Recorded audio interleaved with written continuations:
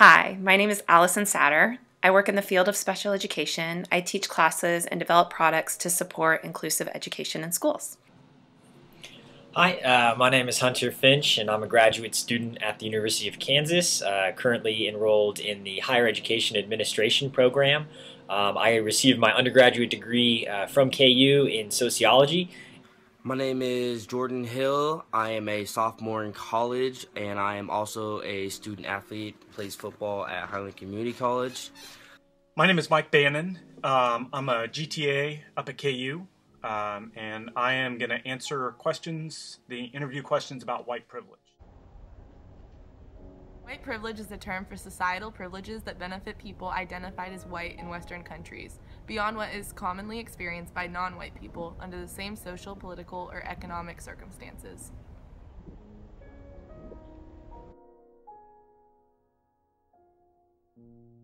Simple things as walking in the store, walking past somebody and they grip their purse, or automatically assume that, they see you walking towards their car and they lock their doors.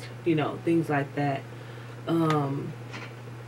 I haven't personally experienced someone using it to their advantage towards me. Mm-hmm. My father went through a big issue when he was working for the government. He was president of a union, and election time came, and he had to run against a white woman. Mm-hmm.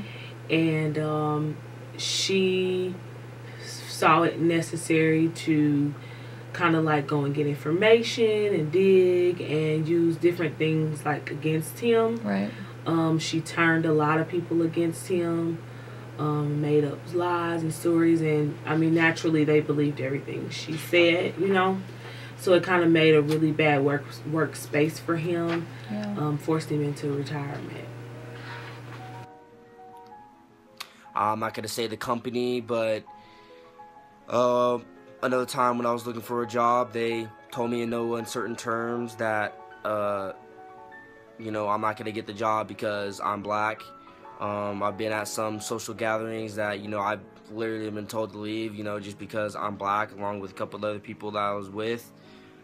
But a moment where I noticed it was super obvious, it's actually really funny. I went to Silver Dollar City with my family, and have you ever been to Silver Dollar City? Have you noticed what it's like? It's like all these people in like period costumes. It's like old time America.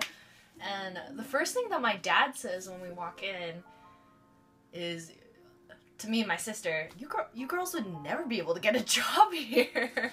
And he's right. We would stick out like a sore thumb. It'd be really weird to have like these Korean girls wandering around wearing like a little bonnet and like a little colonial America dress. Like, Peggy McIntosh talks about white privilege and how whites are carefully taught not to recognize it, but she also talks about how we all carry around this invisible knapsack of privileges, and even though we're taught not to recognize them, we still use them. I've actually gone through various stages when it comes to white privilege, or an understanding just of privilege in general. When I was in college, I was oblivious to this concept. And I think I actually was more than oblivious. I think I was hostile to the concept. I grew up in a conservative home and, had a lot of that upbringing. And as an undergrad, I think I believed pretty strongly that a lot of the sort of political correctness and multiculturalism, while I agreed with the sentiment behind it, I felt that often it was used as an excuse to justify apathy or lack of attitude or lack of trying. And I had that belief for quite a long time until I went and taught at Northeast High School in Kansas City, Missouri. and it completely changed my worldview. I had always had an understanding that, that things were unequal and, socioeconomics mattered and all those things, but I hadn't really ever been exposed to it in a way that I was exposed to it when I was at Northeast.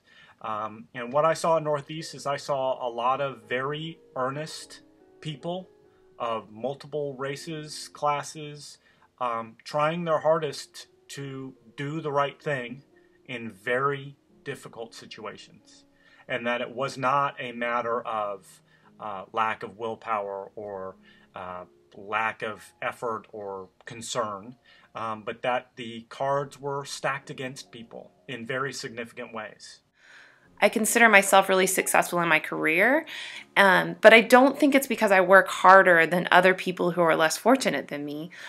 I do work hard, but I think you could very easily find people who work a lot harder than I do, but are less educated and make less money than I do.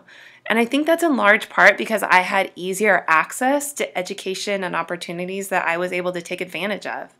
And I know that not everyone has that same level of access, even if they work hard. So for me, white privilege is about acknowledging that. It's about recognizing that different people have different access to success and acknowledging that race plays a role in that, especially when you consider that African American children in this country are 3 times more likely than Caucasian children to live in poverty. There's media in our TV shows.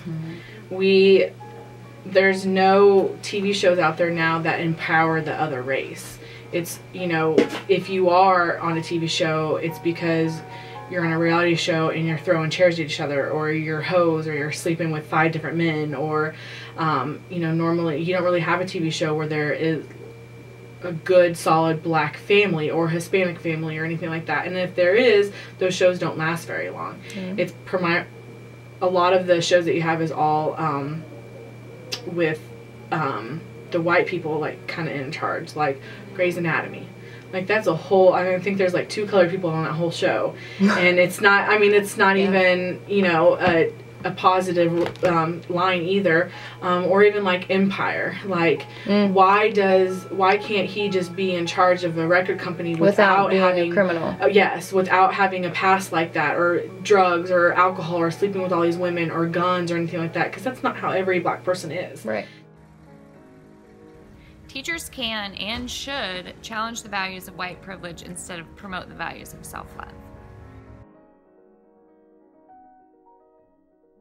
If I see something that's unjust, if I see something that I think someone's being treated unfairly due to said race, sex, sexual orientation, something along those lines, it's part of my responsibility to say something. Not in a savior messianic complex, where the great white hope is gonna step up and defend someone. No, it's just out of a certain a basic act of fairness and justice to someone that is being treated unfairly because of a lack of privilege. And so, because with that privilege comes that responsibility to then take the privilege and name it, right? And say, look, this is what it is. This is what's happening. Look at these studies. Look at these reports. Look at these articles.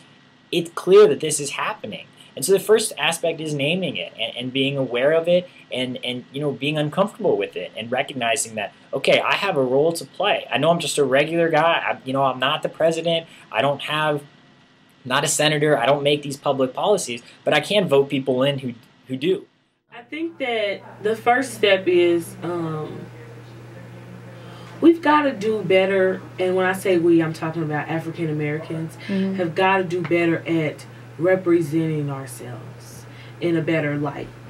Because I think that, like you said, when things happen, the news broadcasts it, and we know that. We should know that by now. So when you do something and you know that it's gonna be talked about all around the world, everybody's gonna hear about it.